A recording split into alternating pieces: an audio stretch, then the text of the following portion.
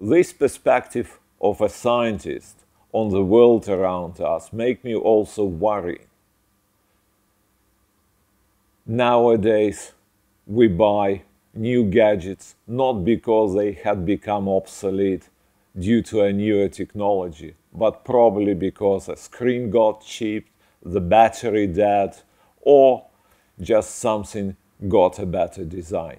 It was not the same 10, 20 years ago, where the technology moved very fast forward and gadgets become really obsolete very soon. What happened that during the last few decades we are living on leftovers of previous disruptive technologies. We have used the previous scientific knowledge to full extent, and now we are just tinkering at the edges of those great disruptive technologies we had before.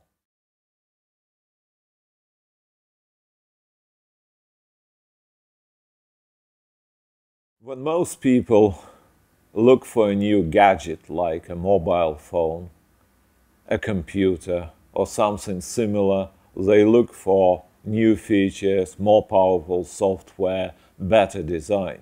When I see any of such gadgets, I always amazed how such small space can be packed with such amount of scientific knowledge. It's discoveries of the 19th century and the first half of the 20th century which made these things possible. In some cases, like error code corrections, it goes to mathematics 200 years old. In other cases, like the physics behind the silicon transistor, it's relatively young area, only 70 years old.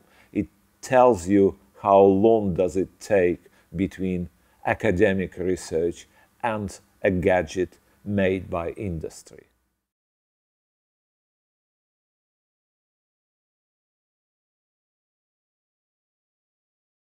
Without a fundamentally new technology, a basic axiom of economics is that economy cannot grow. Its steady state should be zero growth. It means stagnation. The growth is provided only when there is a new fundamental technology on the rise, a set of disruptive technologies, or some general purpose technology like the steam engine, like the transistor, internet, wireless, and so on. Where the next technological revolution comes from?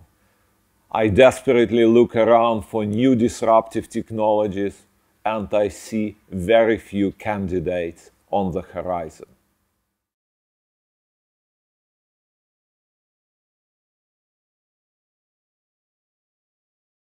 Graphene does offer some hope.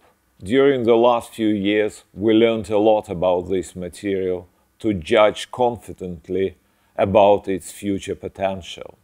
With so many superlatives to its name, like the thinnest, the strongest, the most conductive material, graphene has become one of the hottest subjects in science. Thousands of researchers voted with their feet, actually more with their professional lives, and moved into this newly discovered research area.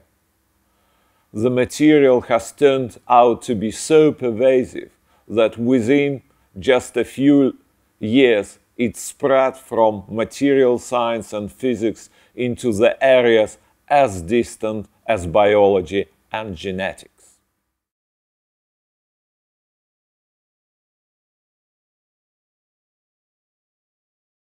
No one is able to accurately predict the future, but with so many potential technologies that have already been demonstrated for the case of graphene, chances of this material are sky high to lead to new important technologies. So, among everything I know, graphene is my best bet for the next disruptive technology.